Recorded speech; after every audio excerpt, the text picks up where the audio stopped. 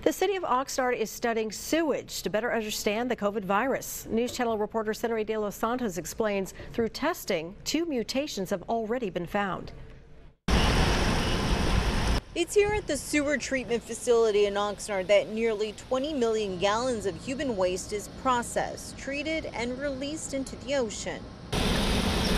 And now it's also where COVID testing is taking place.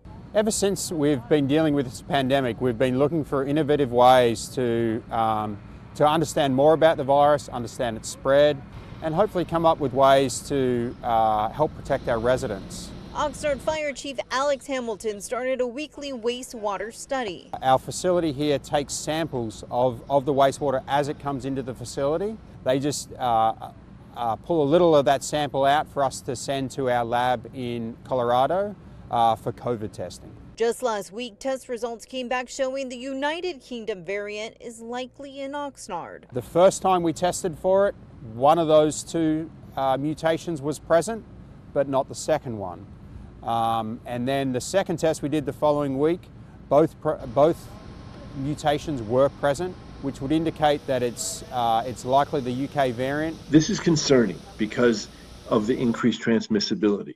It is not more deadly. More studies are underway to confirm if it is the UK strain. In the meantime, these findings provide critical information.